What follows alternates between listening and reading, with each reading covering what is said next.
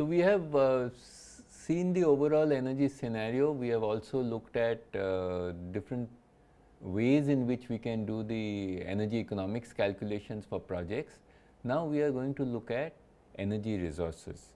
So, when we talk about energy resources, there are some questions which you may want to think about. You might have heard the term peak oil. So, what is this term peak oil? Do we believe in peak oil, peak coal, peak natural gas? We all know and we have seen in our overall energy balance, where we look at India or we look at the world, that predominantly today our energy use is based on fossil fuels. So, the question that we want to ask is, are fossil fuels depletable? Will their consumption decline? How soon will they decline? How long will the fossil fuels last? And so, this is some of the things that we will consider. When we talk about resources, energy resources can be stocks or flows. And in the initial part, we are going to talk about resources which are stocks. Stocks means that they can be stored, they can be transported, and then you have an estimate of how much we have in terms of the resource, and how much are we using annually. So, we want to get an estimate of how long that fuel would last. So, if you see, there is this interesting quote from the Saudi Arabian oil minister, who said that the stone age did not end for lack of stone, and the oil age will end long before the world runs out of oil. So, the earlier calculations were where we would try to see how much stock is there, at what rate are we using that stock, and estimate how much time it will take. And what has been said here is that it is all about dynamics, prices, substitutes, and it is not necessarily about these estimates.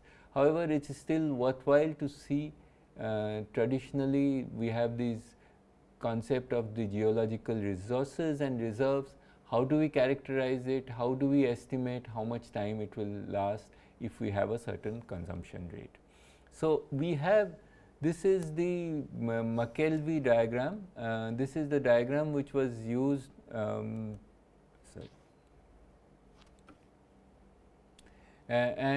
this shows this is the basics by which we classify the resources.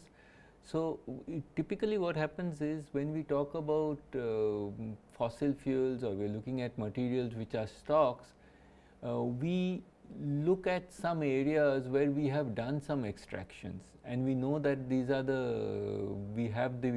in the case of oil, you will have a oil well dug, and you will find that there is this percentage of concentration, and it is viable to take the oil out. So, that would be something where you have actually conducted explorations, and we know that this is the kind of in this situation we have the reserves.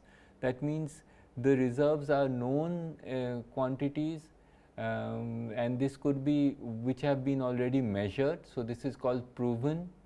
And then there is a second portion where you have done some sample wells, and you know that that whole area has similar kinds of rock formation. So, those will be called indicated. And the third one is, in similar areas and similar formulations, we expect that though we have not done any exploration, we think that it could be inferred that these will also have. So, whenever we have these estimates, it is given in terms of proven, indicated, and inferred. And the probability of occurrence is highest in the case of proven. We have actually measured and quantified. So, we are quite sure that this is existing, indicated with some lower probability, and inferred with even a lower probability. So, this is in terms of the resource. Now, there are also other undiscovered, there is this whole set where there are other undiscovered resources, and which are hypothetical, speculative, and also in these there are two axes. One axis is in terms of the probability and the second one is in terms of the economics. So, reserves which are easily extractable with higher concentrations, the cost of extraction would be much lower. So, they may be currently economic. As the technologies change, things which were not economic earlier can become economic. So, this between reserves, there is this concept of reserves and resources. Resources may be known occurrences, but they are currently not economic to extract. So, resources is a slightly larger term which has a larger value, and resources is. So, this concept of resources and reserves is shown in this classification, which is the McKelvey diagram, and this is how it is plotted with the kind of increase. As you go down, as you go up, it is the more economic, the costs are lower, and here this is the highest probability and lowest cost, and then you go for lower probabilities in this on this side, and you have higher costs going in this direction. So, there are two kinds of beliefs about resources. One is that if we look at a finite amount of reserve which is there in the ground, and if we look at a finite amount of reserve and we know that we have a particular kind of extraction pattern, we can estimate then how much time that extraction will occur. So, if we have a finite reserve and we are talking of a stock, if we have a production in a particular year and we have T as a time and we have P, and we say that okay, let the production be constant at the rate at which it is being consumed, then if we look at this area under the curve, this becomes the static, we define a static R by P ratio or the R by P ratio, which is simply divide the total amount of known reserve and divide it by the production in a particular year, assuming that it is constant. This will give us the number of years at which the resource will last at the current level at which we are consuming it. In many cases, as we the population grows exponentially, and the requirement for many of the fossil fuels, coal, oil, natural gas has been growing exponentially. For instance, if you take the example numbers, if you look at in India 1970, we used about 70 million tons of coal.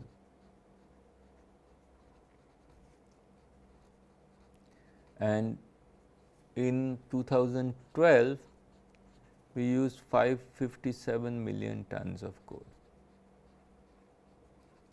So, you can see very clearly that there is a exponential growth. You can so we are going to look at these following models. We will start with the static R by P ratio, which I have already discussed. We will look at the exponential growth model, and then we will look at the logistic growth curve, where we take the fact that the area under the curve is bounded and yet there is a finite resource, and then we will look at Adelman's model. Then this is the definition of the geological survey, the identified accumulation that can be extracted profitably under present economic conditions, that is the reserve, and resources are the reserves plus all accumulations that may eventually become available. They may be today undiscovered, but discovered, but currently not technically or economically viable. So, resource is greater than the reserve. And if you see, this is I told you that we are going for an exponential growth rate for coal. It has been growing exponentially, and if you see from the early years, and this is the kind of growth. Just to give you an example, as we said, if we take 1970 and 2012, we can find out what is the growth rate. We can just take 557 divided by 70 and calculate the compound annual growth rate. Now, 70 to 2012 is 42 years, and you will find that this G corresponds to roughly 5% or 0.05. In the recent past, you will find that coal has been growing at 6 to 7% per year. So, the question is that if we think in terms of an exponential growth, then obviously that static R, instead of the static R by P ratio, the number of years for which the coal will last would be much lower, and we can do that calculation. Just to give you a sense of it, if you look at the coal mines and the coal resources, you find that most of our coal, little bit in the central area, and the significant proportion in the east. These are where the coal mines are there. There is some in the northeast, there is some lignite here in Tamil Nadu and some other things, but this is where the distribution of the coal is. So, from the integrated energy policy document, this gives us a sense of what are the reserves which was there in 2003-4. You can see that the reserves are talking of 34,000 million tons and the production was 414. If you divide these two, you get a R by P ratio of about 80. If we took proven plus indicated, that R by P ratio goes up to 140. That means that at that level of production, this will last for about 140 years, and similar things can be done for oil and natural gas. If you update these numbers, you can see that this is the number that you have in 2013-14, and we can calculate the R by P ratio for this. From the GSI, if you look at it, you will find that over the years the proven reserves also keeps increasing, and today if you see in the 2018 values, I think it is of the order of about 148,000 million tons. So, if we took 148,000 million tons and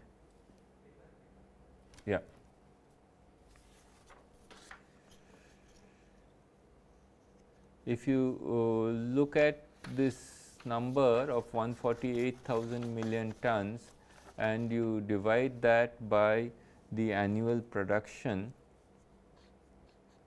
148,000 million tons of coal, annual production roughly about 600 million tons of coal. The number that we get, static R by P ratio, is about 200 years. So, we have a reasonable amount of coal, though it is low grade coal, and of course, as we have seen, there is a problem in terms of the CO2 emissions, and so we are talking about not using the coal. So, we would like to see now if we have an exponential growth rate, how do we make this calculation. So, that means we are talking of, let us say that this is growing at 5%, then what will happen is in the first year we use P, next year we use P into 1 plus G and so on, P into 1 plus G raised to N. We want to find out N, the number of years in which the resource will get depleted. So, that means here instead of that static, we have P and this is Pt by T. So, of course, you know that area under the curve for an exponential curve is not bounded, but if we have a finite reserve, then this is R, and we want to find out what is the time when this gets sort of cut off, right. So, we have already calculated if it was a static, then it lasts for much longer. This is 246 years is what we had calculated. We want to now calculate what is this value, right. So, in order to do that calculation, we will take total reserve will be P1 plus G raised to N. So, we can multiply this R into 1 plus G. It is simple, actually it is just a geometric progression, 1 plus G raised to N plus 1, we can take 2 minus 1 and we get r 1 plus g minus r is equal to p 1 plus g raised to n plus 1 minus p, and this is nothing but r g is equal to p into 1 plus g raised to n plus 1 minus. So, r by p is equal to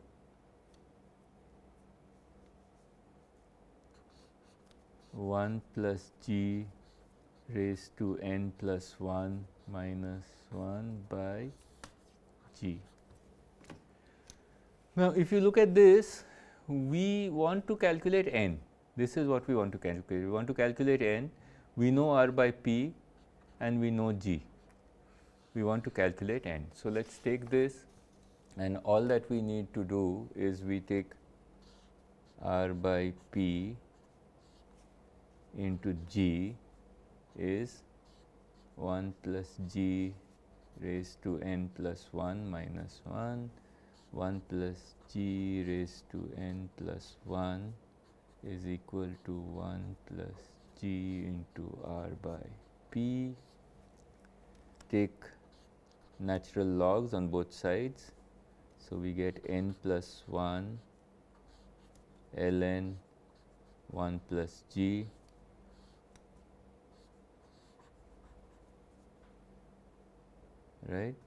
is equal to ln 1 plus g into r by p. So, n is equal to, or n plus 1 is equal to ln 1 plus g into r by p divided by ln 1 plus g. Now, let us just plug in the values for the numbers that we had. We calculated for India for coal that r by p ratio was 246, and we said that let us consider a growth rate of 5%. We can of course take a higher growth rate. So, we can suppose we take 5%, then n plus 1 will be ln 1 plus 0.05 into 246 divided by ln 1.05. You can calculate this. It turns out to be ln, this is 2.59 by 0.049. It turns out to be 53. So, n 52. So, we of course, if we see if the time which we are talking of in this is going to be lower than the time which we had calculated for the static r by p ratio. If we instead of 5%, if this was 6%, then you will find that the life will n will decrease, and n turns out to be 47 years. So, remember we talked about a static r by p ratio, and we also talked about the ratio if we are going at an exponential growth rate. Now, in actual practice, what will happen is we expect that the pattern will not be exponential and suddenly coming to 0. So, we expect this is similar to what Adelman had done, but we have also this has been also done by Hubbert, who was a geologist, and he proposed the method. It is called the Hubbert model.